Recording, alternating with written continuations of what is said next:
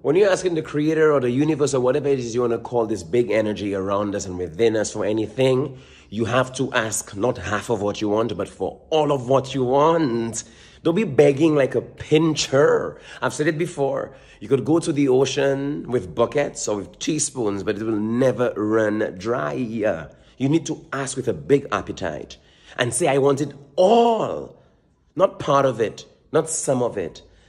And some of you have an old thing you do. You say, oh, I'm not in it for the money. Stop that shit. You have a rejection complex to the wealth and abundance that you deserve. Or maybe you don't deserve it. That's why you're actually thinking like that. But you got to ask for what you want. I'm in it for everything. The wealth, the learning, the knowledge, the people I'll meet, the adventures, the places I get to go, what I get to discover about myself, what I get to impart on other people, the money, the abundance. Abundance is everything. It's the parent of all good fortune. Life itself, health, joyful living, wealth, everything you deserve, my friend. The Creator put you here to enjoy the life on the earth. Look, the bird of green there. Ask big.